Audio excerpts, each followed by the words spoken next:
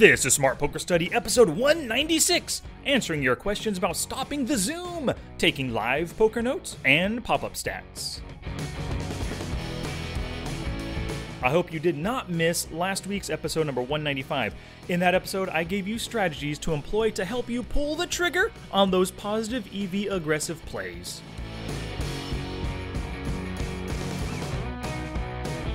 It's poker study time, y'all! Thank you so much. I really do appreciate the fact that you tune in and that you tell a friend. I'm really impressed by how many of you share the show with other poker-playing pals of yours.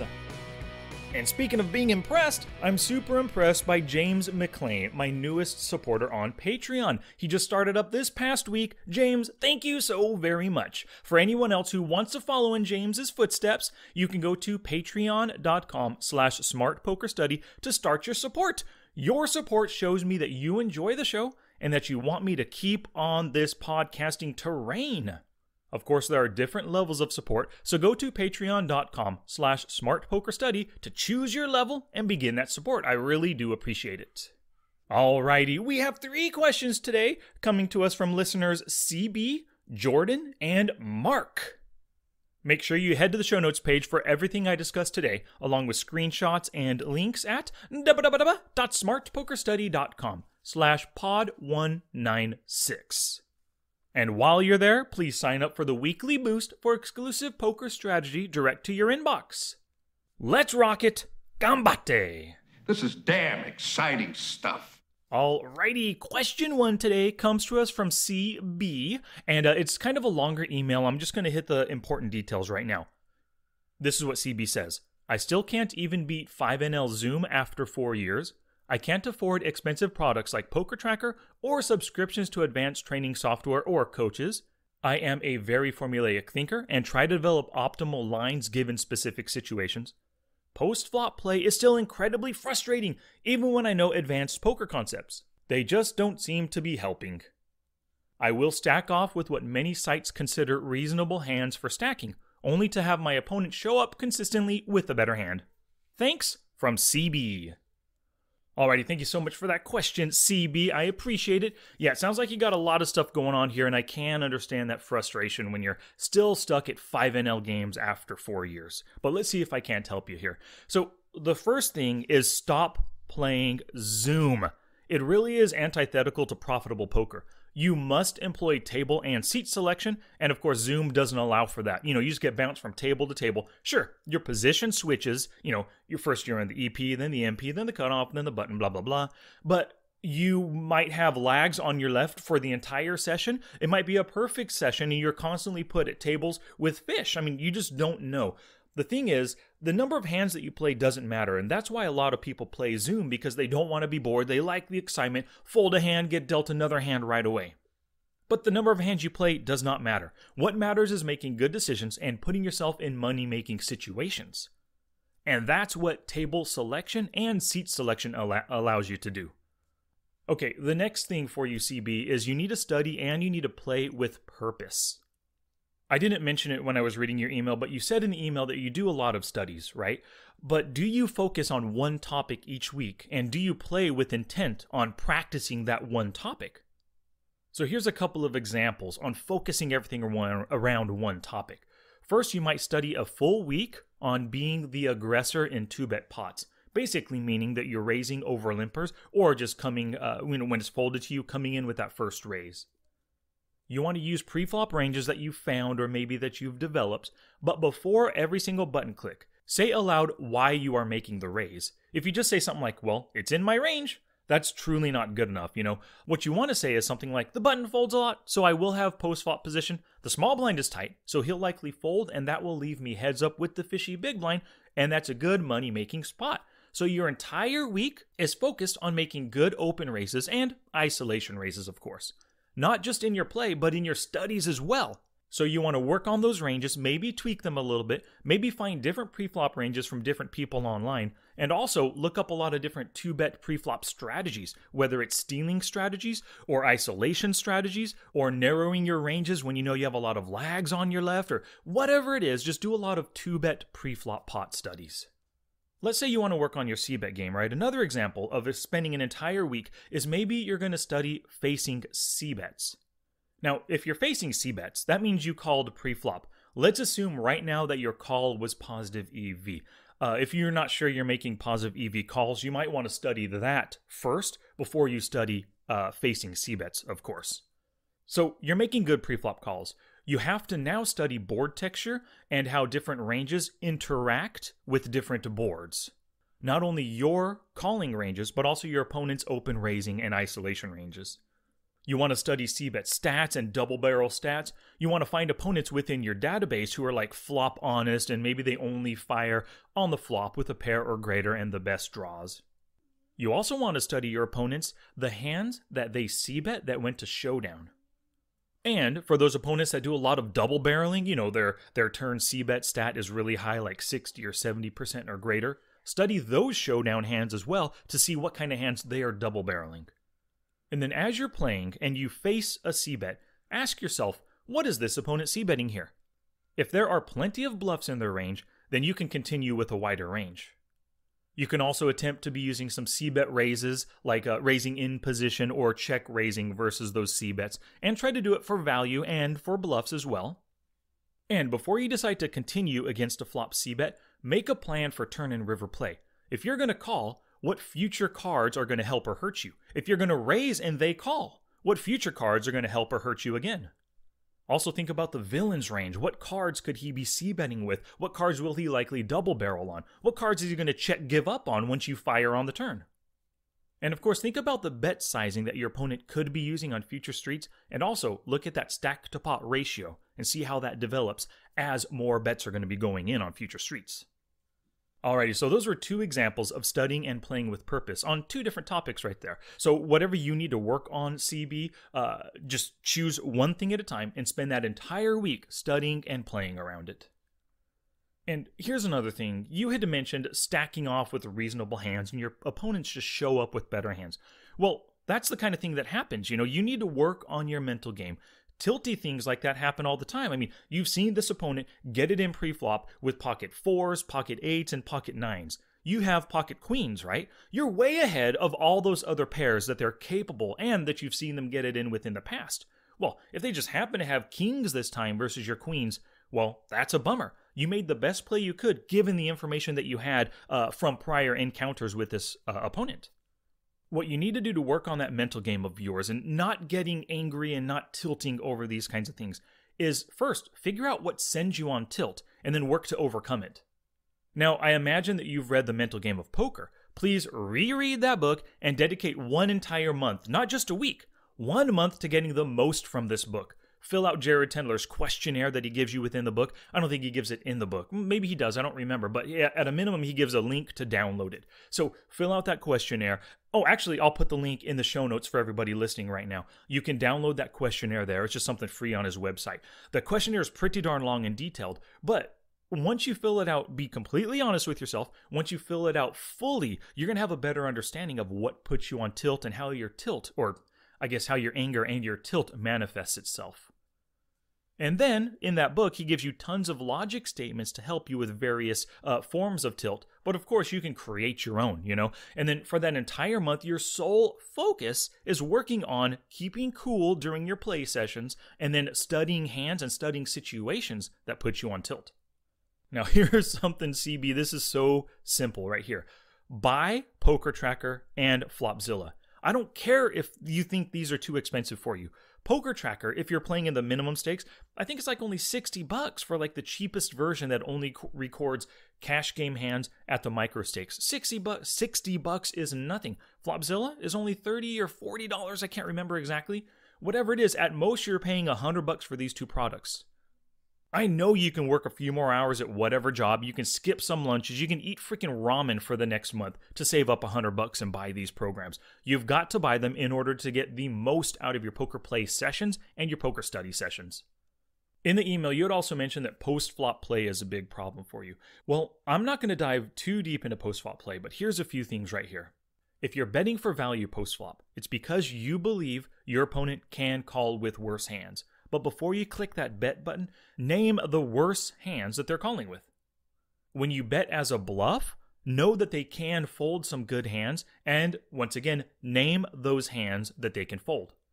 And if you face any big bets or raises, or even just like a standard double barrel, something like that, ask yourself, do I beat the worst hands they're making this play with? If the answer is no, then you've got to be folding, right?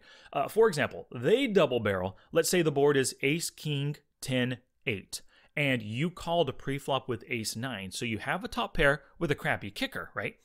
So if they can double barrel with ace 7 or worse, or maybe a random pair of kings, or like a queen or a jack that has a gut shot draw, even a pair like pair plus gut shot draw, jack 10, queen 10 kind of hands, then you can go ahead and call, as long as they're making this play with hands that you beat. But if they're only barreling with ace queen or ace jack or better than one pair hands, you've got to fold. Let your opponents tell you what they have with the way they play their hands and their bet sizing. Don't just call post flop or even raise post flop in hopes that your hand is good or that you can get them to fold. All right, two last things. I know this is a long answer to this question, but you brought up just so many issues that many players have right here. The next thing I recommend is do a daily hand reading practice every single day. You can go to YouTube and find my 66 days of hand reading videos and do exactly that for 66 days. Make sure you choose a hand that's related to the topic that you're studying that week. And doing this practice over and over, I guarantee is going to make you a better preflop, a better post-flop player, just better all around. And you mentioned a few times in your email about optimal lines. Don't think about optimal lines. If you think you have the best hand and your opponent can pay you off with worse, then bet for value. If they show some kind of strength, especially on the turn or river, they have 2 pair or greater, and you can easily fold all of those 1 pair hands. I want you to start believing your opponents more when they tell you they've got the goods with their bet sizing and their actions. Also, when you flop a value hand, ask yourself how many streets of value can you get. If it's a top pair hand, that's often worth 1 or 2 streets of value. A set, often 3 streets of value. A second pair hand, maybe 1 or 2 streets of value, but often you're just going to be calling and hoping to get to showdown pretty cheap against aggressive players who are capable of bluffing against you. Alrighty, thank you so much for that question, CB, and I'm sure all of that, I'm not sure it's going to help you. I hope it's going to help you, but I'm sure everybody listening, you can grab one thing out of all of that and pursue it this next week for sure. Alrighty, the second question today comes to us from Jordan, and it's about taking live poker notes. Here's his question. When you play live sessions, how do you record hands? Is there an app where you enter in stats as you go, or do you use the old-fashioned notepad? I realize I have leaks in this area, but because I only play live and not online, it can be hard to track and know my stats. Thanks! Alrighty, well, thank you, Jordan, for that question. So you had asked about apps, right? And there's no really good apps that I know of for just recording hand histories. My favorite way to do it is via Evernote. If you're using Evernote at the table, it's going to look like you're just texting. Do it away from the table or under the table. And I'll talk a little bit about the hand details to record in a second. But also, you could have a notepad at the table like you had mentioned. And that's quick and natural for an old guy like me to use. But the downside is that everyone sees what you're doing. They might not know the notes that you're making, but they know obviously that, hey, this guy over here in seat 5, he's taking notes on a notepad. This guy is obviously taking the game seriously. You don't want your opponents to know that you're taking the game seriously. You want them to think that, hey, maybe he's good, maybe he knows what he's doing, but maybe he's just here having fun as well, right? Don't give them any indication that you're actively working on your game. Now, you had mentioned apps, of course. There are apps for like bankroll management, apps like that are called like Poker Manager, and there's another one called Poker Income Tracker. But that's for tracking just how your sessions go, how long you spend at the sessions, what days are best for you, how much money you're making per hour, that kind of thing. There is one app called Share My Pair, and that's where you can share your hands. People can watch a video replay of the hand that you input there. Now, you don't want to use this app for actually recording hands that you play. It just takes too much time to input a hand. You want to do this later to share important hands to get insights from your friends and stuff through the Share My Pair app. So what I want you to do is strictly use Evernote or another kind of text-based note-taking app for your phone. And here's what you want to record for the hands you play. You want to record the positions of the players involved, the stack sizes, and then, of course, your whole cards. And then you want very simple street-by-street actions with sizings, and the sizing can be in terms of dollars or the pot percentage. And that's really it. If you just practice with this for a little bit, you'll start taking really good notes that allows you to replay the hand in your head or on a piece of paper when you're away from the table back home, that kind of thing. And you had mentioned stats. Now, there's no, as far as I know, there's no apps for recording your live stats like VPIP and PFR and stuff. And you don't want to calculate this stuff as you play. What you want to do is, using that same Evernote, you want to record the number of instances and do the math in a spreadsheet later. Now, here are the numbers that you want to record, right? Every time you're dealt into a hand, make a little tick mark. Every time you VPIP, make a tick mark. Every time you raise pre-flop, tick mark. Call a 2-bet, tick mark. 3-bet, tick mark. Call a 3-bet, and 4-bet, make a tick mark after each of those. For post-flop play, you want to record the number of flops seen, and then you want to record or make a tick mark for every C-bet you make or every call of a C-bet. You also want to make a tick mark for every raise C-bet that you make and every fold to C-bet that you make. And then do those same numbers for the turn. And then afterwards, when you go home, you could just whip out those numbers, use an Excel spreadsheet, or a piece of paper and a pencil, of course, and just figure out your stats for yourself.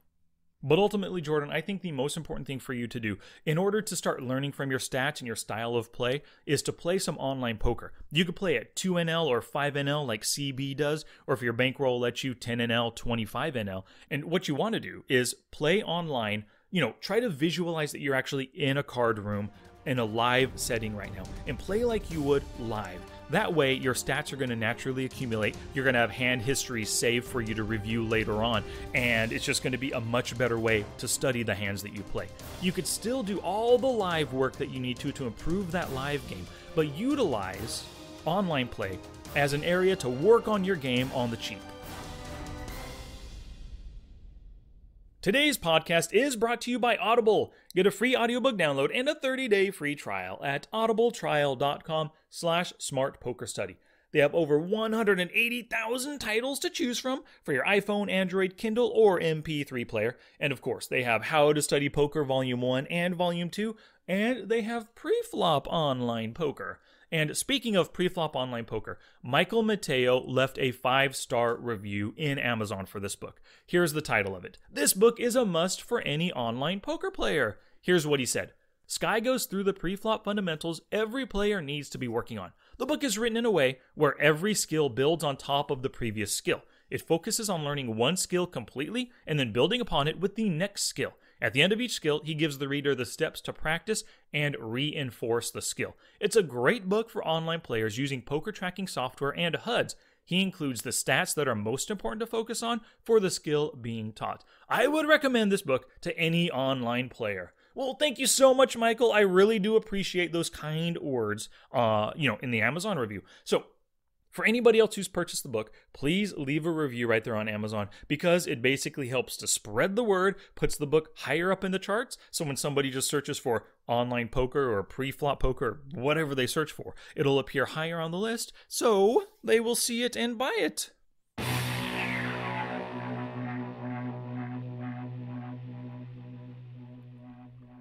And then one more quick shout out.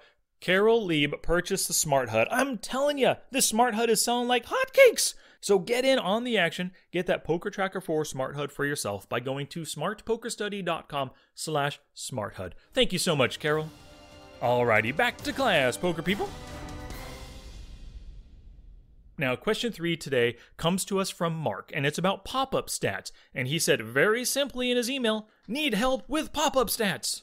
Alrighty, thank you, Mark. So, when it comes to understanding and utilizing Popup Stats, there are 3 things that I recommend. Number 1 is focus on one stat per week and study it. So, for example, the 3-bet, that's a stat that everybody wants to learn more and learn how to utilize it for exploiting opponents. So what you need to do is learn everything you can about this stat and how players use it to make optimal decisions. You want to look for videos on YouTube or on your favorite training site that discuss the concept in detail. And you want to know the formula and how it's calculated, of course. You want to also look at your own stat by position and analyze what hands you're 3-betting from each position. And because you're diving into your database, you might as well pull up some of your loosest opponent stats and review their 3-bet stats by position.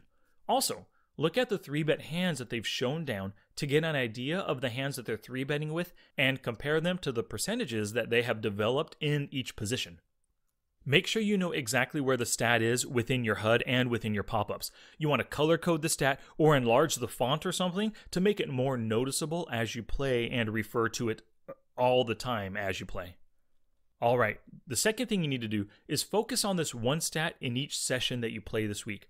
Pay attention to this statistic in everyone's HUD so you can pick out the frequent 3-betters and start to develop a plan against them. You're also going to notice those who rarely 3-bet, so you can start to plan how to react to their 3-bets. And when anyone makes a 3-bet, whether you're involved in the hand or not, open up the pop-up to look at their stat by position and quickly try to determine what likely hands fall within that percentage. If you're facing the 3-bet, make the most appropriate fold, call, or 4-bet once you've looked at their stat and gauged the range that they're using. And if you're not involved in the hand, just continue watching the whole hand. Maybe it gets to showdown and try to confirm whether or not the hand that you put them on, the hand that they end up having, fell within the range that you first thought they could have there pre-flop. Alright, the third step. Off the felt, you want to run some range and equity calculations using percentages of your opponents. So, for example, let's say your opponent, over 2,000 hands, they have a 3-bet of 11% on the button, 9% in the cutoff, and 5% in early position. You want to ask yourself questions like, what ranges fit each percentage? What hands can I 4-bet with, and how often will they fold? How often will they call or 5-bet given this 3-bet range? Alrighty, thank you again so much for this question, Mark. Challenge! Here's my challenge to you for this episode. I know there was something I said in one of my answers that struck a chord with you. Maybe it was about utilizing Evernote to record live hands, maybe it was about focusing on one stat at a time in your HUD and your pop-ups, or maybe it was about never playing Zoom again. Choose the one thing that you think will make the biggest impact to your game and get to work. Today's a new day, and you've got the opportunity to improve your game for the better. Now it's your turn to take action and shabba-dabba do something positive for your poker game. Oh, that's it now. Get out there and be somebody. Go write a book. This episode isn't complete until you head to the show notes page at www.smartpokerstudy.com/pod196 for screenshots and links to everything discussed today. And of course, to discover ways in which you can support the podcast and keep me rolling.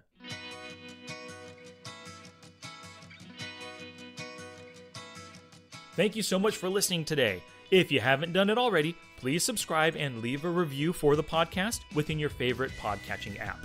Reviews and, of course, word of mouth are the best ways to help the show grow. If you can type or say the word Smart Poker Study, you can find me on Alexa, YouTube, Facebook, Twitter, Twitch, and Instagram. And please, send me questions, sky@smartpokerstudy.com. Okay, poker people, next week in episode 197, I'm going to hit you with a brand new leak to plug. Word of mouth is the best advertising, so thank you very much for sharing the show with other poker people. Your sharing and caring is what helps us grow. Until next time, study smart, play much, and make your next session the best one yet.